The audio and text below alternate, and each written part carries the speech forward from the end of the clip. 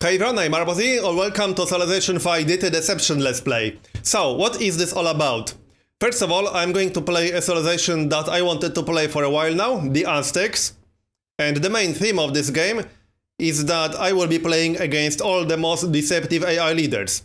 My criteria for this is very simple. I manually picked all the leaders with highest deceptive diplomacy bias. So in this case, all of these leaders right here have a deception score of at least 7, which surprisingly enough does not include England, because England has deception bias of 6, and all of these people right here have deception bias of at least 7. So that's going to be China, Russia, the Ottomans, Napoleon, Germany, Carthage, and the Huns. And also me, Monty. As for the map that I'm going to use, since all of these AI leaders are batshit crazy, I'm going to need some kind of advantage, if only a small one. And so that's going to be the map that I will be using. This is actually a map template that I never played on the channel before, so that works quite nicely. And that's going to be Lakes map.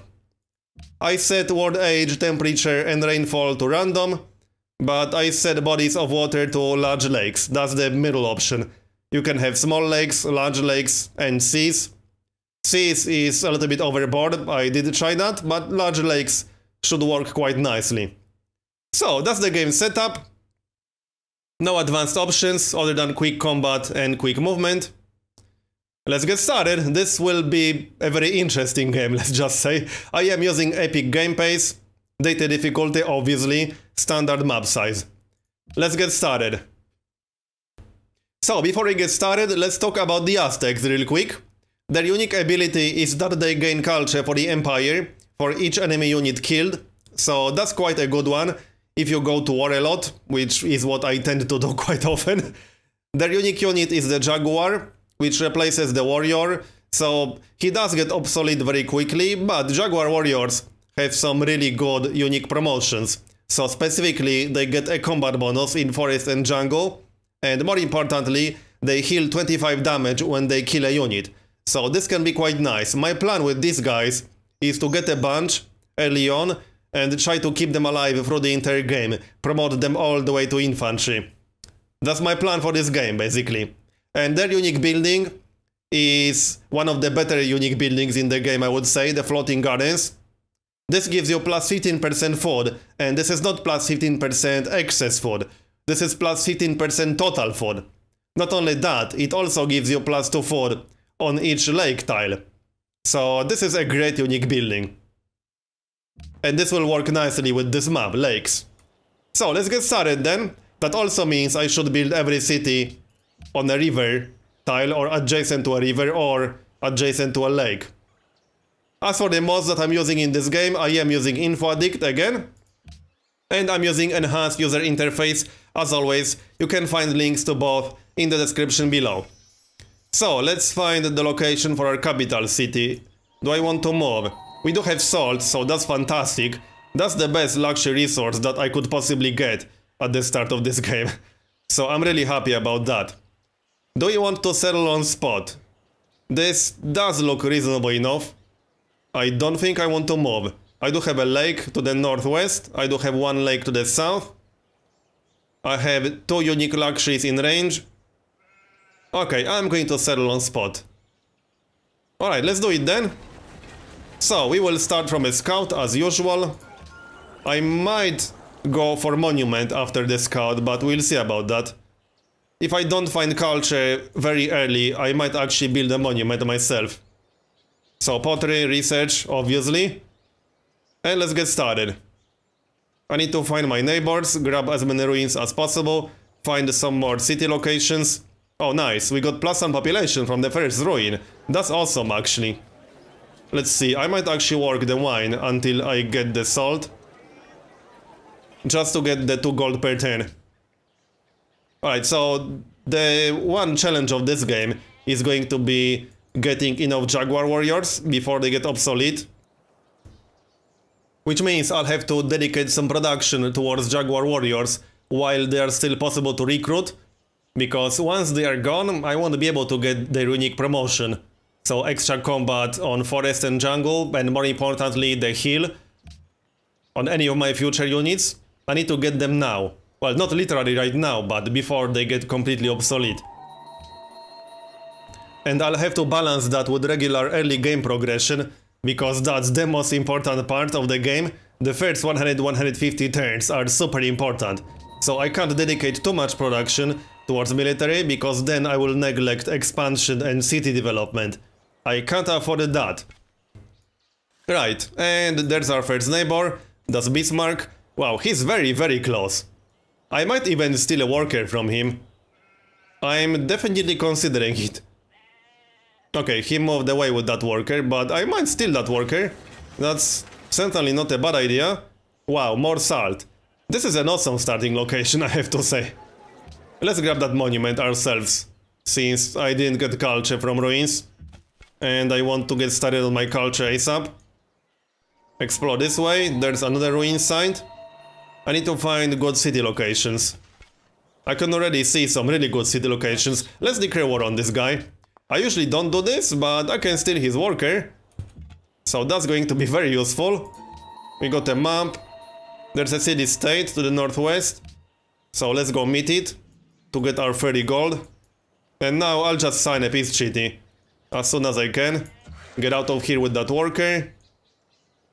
I might pillage his pasture, but I don't want to lose the Jaguar warrior. That would be pretty bad. Let's just get out of there. Right. So that gives me a worker super early. That's like the earliest worker I ever had. Oh nice, another ruin. I'm glad I didn't miss that then.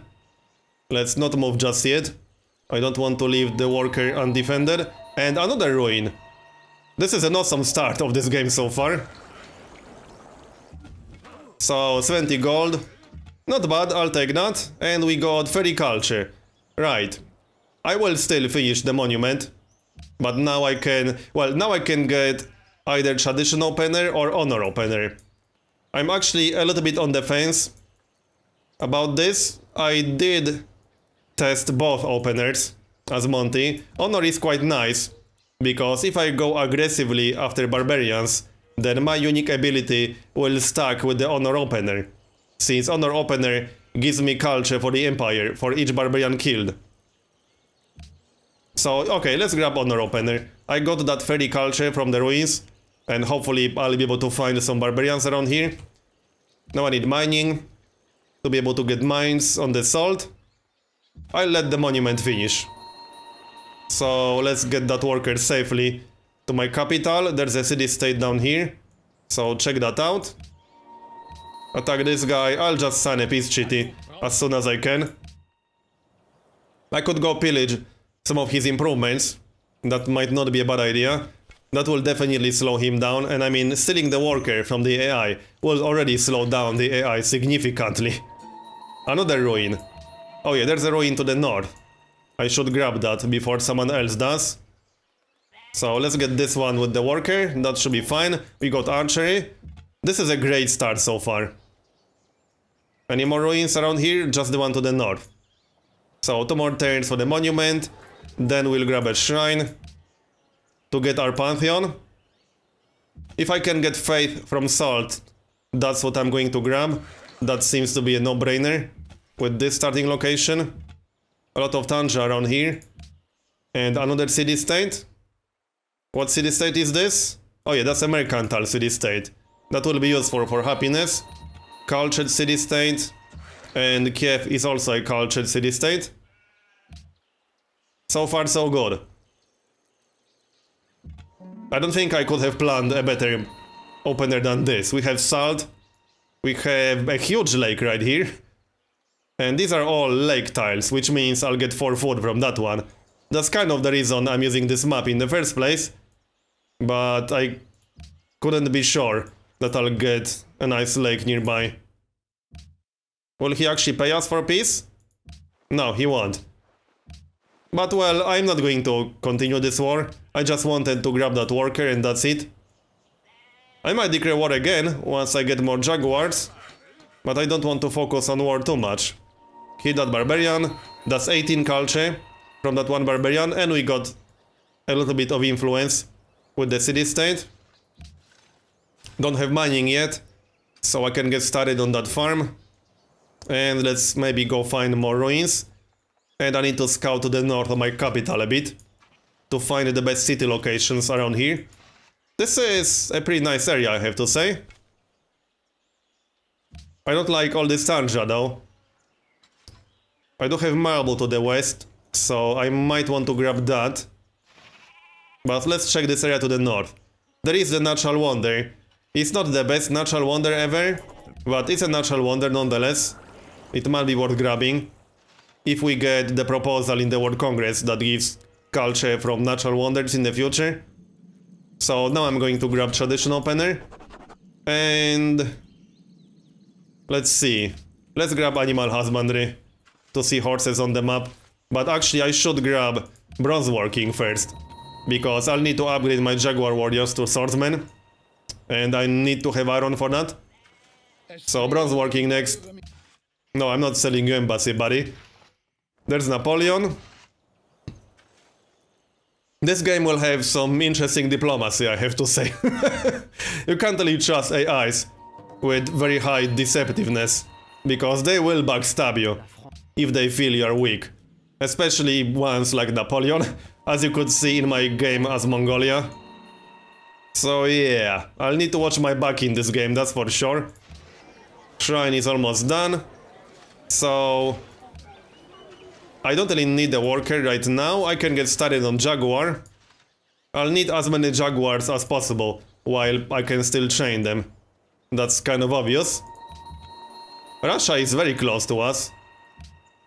Yeah, I'll need to think about who's going to be my friend in this game, because even though these AIs are very deceptive, I'm going to need some trading partners, some research agreement partners, and things like that. So yeah, that's still going to be important. And we got a barbarian camp, nice. What is it? Yeah, I'm going to go after barbarian camps aggressively, because I need that culture, and I need to take advantage of my honor opener. Now that I grabbed it, we have 2 barbarian camps around here. Let's check the tile assignments. That's going to go like this, just to make the city grow faster. And I might just wait for that jaguar. If I want to get barbarians aggressively, then I'm going to need more jaguars. The scout can do the exploration. I'll bring that jaguar back. I could leave the barbarian camps up and then just kill the barbarian units that they spawn, which is not a terrible idea, actually. It might be worth doing, because I might get a city-state quest for these barbarian camps eventually. This barbarian camp is right next to Colombo, and this one is pretty close to Kiev. So I might actually wait for a city-state quest. Russia is sending a settler, alright. I don't want them to settle towards me, so I might chill around here with the scout, just to discourage them from settling right here. Okay, I think they went west. So that's fine. Finish this mine faster. So do I want to be friendly with Germany or with Russia? Well, I won't be very friendly with Germany. Yeah, they have some early concerns about my warmongering. I have no idea why. What are you talking about, bro? Why would you ever think that? I'm such a peaceful person, to be honest. Don't mind the worker that I borrowed. I guess I'll have to be friendly with Russia then. Alright, that's what we'll do then. They will have some excess copper, so I can buy that. I can trade salt for copper with them. Sounds good. So let's heal this guy up and wait for my second jaguar.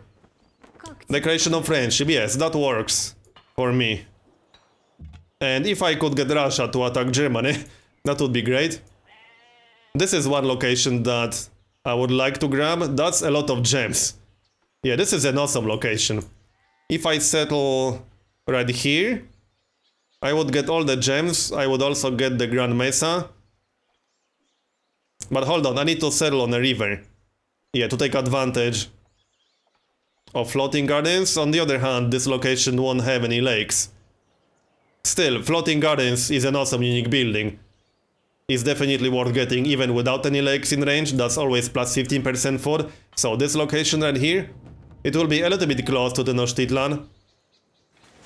I still have some time to decide, but I think that will be the city right here. That will also give me the bananas. That will give me the Grand Mesa. That will give me the gems. All the gems around here. I won't have this salt in range, but I can't really get it in range. Unless I don't settle on a river. I can't get everything with one city. That's just not going to happen. And then I would settle a city to the west, possibly. But this will be the second city for sure.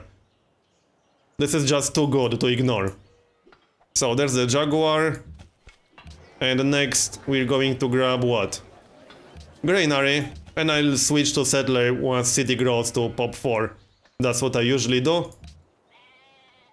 This is a pretty good start. I don't need to watch my back against Bismarck, especially now that I have a red modifier with him. Legalism. Okay then, let's go grab that barbarian camp. Hopefully they will spawn some extra barbarian units. That's culture for me. And fingers crossed for some iron. Awesome, I have iron right next to my capital. That's only 2 iron, but hey, I'll take it. Better than nothing. Is that the only source of iron around here? That's the only one that I can see. There's some iron right next to Berlin. Colombo will have some iron in the future. Okay, this is the only source of iron that I can see right now. Oh, and I built a farm right on top of it. Yeah, whatever. That's fine. So let's wait for this guy to spawn something. There's no huge rush to kill him. Now I can grab animal husbandry to see horses on the map. There's China. No quest for that camp. I would definitely like to get a quest for one of these camps. Colombo is a mercantile city-state. Right, let's keep moving this way. We have 335 gold. I'll probably save the gold for a settler. To just buy a settler outright instead of having to train one myself. Oh, barbarians are coming. Oh yeah, they will pillage my farm, unfortunately. There's Suleiman. Let's move back and huddle that barbarian then. I'll wait for a city-state quest. But I should keep an eye on these camps, because AI might destroy them. Oh yeah, that barbarian will actually pillage my salt now. Oh well, whatever. Doesn't really matter all that much. It's not like I'll drop into the negatives. I won't. Germany wants declaration of friendship. Alright, well, I have to remember that all these AIs in this game are very deceptive. So just because they ask for declaration of friendship does not mean they won't declare war on me. As you could see in case of Napoleon, in my game as the Mongols. I would definitely like to get them to fight each other ASAP. So I might grab Russia fairly early to get Russia to attack Germany. That's probably what I'll do. No quests yet. Is this salt done yet? There's Dido. So did I meet everyone yet? Almost everyone, I think. Yep. I need one more. Who's last? I'm not sure who's last. But I need one more civilization. Okay, promotion for a Jaguar, very nice. Doesn't really matter which one I'm going to grab. Let's go for shock. No extra barbarians here, but we can do a little bit of damage. Barbarians do not regenerate. Bismarck completed the Great Library, alright. I will probably go after Berlin. That's a pretty nice city. Yeah, it has 2 tiles with wheat, so that's quite nice. 2 tiles with sheep. Not a lot of luxuries, but it has iron. It does have wine and gems. Yeah, that's a pretty nice city, and 2 tiles with lakes. I want that. And since my second city will be to the east, I will be able to connect these cities quite nicely.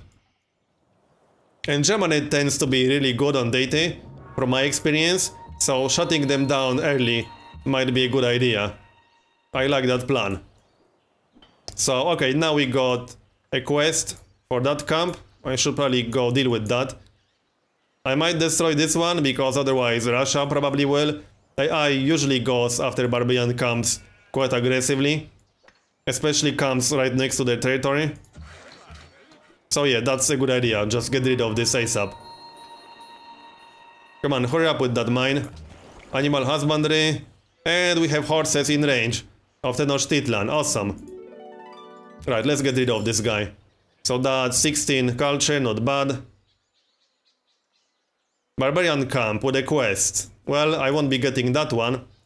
I could totally steal a worker if I really want to. No, this is under protection of 3 different AIs. That would be a fairly terrible idea. So, what do we need to research now? I have mining already. I might want to grab construction, but let's grab writing to get a library. I might have to grab early construction just to get composite bowmen. If I want to take Berlin early, I'm going to need composite bowmen. That's kind of obvious. Let's avoid that barbarian camp. So how do I take advantage of this lake? I could settle a city somewhere here, but I would have to settle towards Russia, and this is a pretty bad location. I could settle somewhere around here, just to grab these salt tiles. But if I settle a city to the west, I need to get the marble in range. Which means I would have to settle down here, or I would have to settle directly on top of salt. Yeah, I'll need to think about this. I could also get a city here. This might be the best location. This is a huge lake over here. But yeah, if I settle here, that's going to give me wheat in range. I will still have both tiles with salt. I would have the marble. Something to consider. I still have time to decide. The location to the east will be my first city for sure. So, good timing on that granary. I'll get started on that settler right now. So that's going to be 13 turns. Alright, good enough. Let's go take care of that barbarian camp to get our city-state influence and keep exploring. So we have 387 gold. I need to repair the salt and then probably sell it for gold. I already have Declaration of Friendship, so I could sell that for 360. And I can definitely use that money right now. I will most likely just save 680 to buy a settler outright. Again, to not waste time recruiting that settler myself. That will make my city grow faster. So I need to decide this first location now. The exact tile that I want to settle on. I still think this is the best one. That will give me the natural wonder. But I could also settle here. No, this is a little bit too close to Berlin, I think. I can't settle here because then I won't have freshwater access. So no floating gardens. Yeah, this will be the best location. I just don't see anything better. I could also settle to the south. On this hill, for example. This would be a decent production city. I would still have some gems in range. Yeah, I would have 2 tiles with gems in range. I would have 2 tiles with wheat in range. I could also settle both. I'll have to decide that in the next 10 turns or so. But these are both very good locations. Landed elite next. Okay, so this guy should die very quickly. That will give me some influence with Colombo. Bye. And a little bit of money and culture. Now we got another barbarian camp to the north. I'll go grab that too. And hey, this is experience for my units at the same time. As for research, I guess we need to go for philosophy now.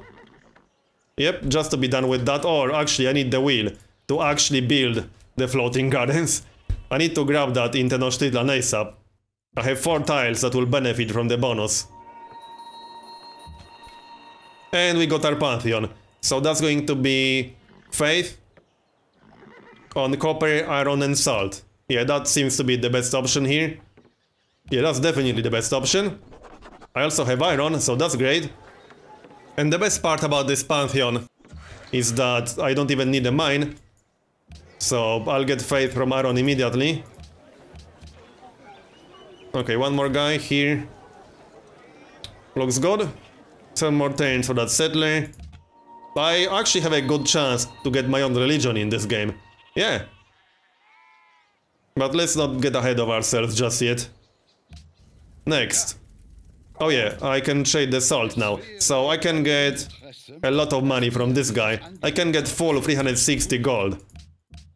Perfect, and that gives us over 800. I could actually buy a settler literally right now. Oh hey, Germany is sending a trade route to us, that's great. So do I want to buy a settler literally right now and maybe delay the other one? I could do that. Okay, let's do that. That will speed up our first city. So now, which exact tile do I want to settle that on? I'm still thinking this is the best location. Especially with the bananas to the northwest. I just don't see anything better. Yeah, it's a little bit close to the Tenochtitlan. Only 4 tiles away, so a lot of tiles will overlap. But I'm going to decide that in the next part. So this one is done. And since this is a first part of a new series, I will always appreciate any extra support. So if you enjoyed this first episode, feel free to leave a like and comment. It does actually have a real effect. These things aren't just for show. So thanks for watching, and I'll see you next time.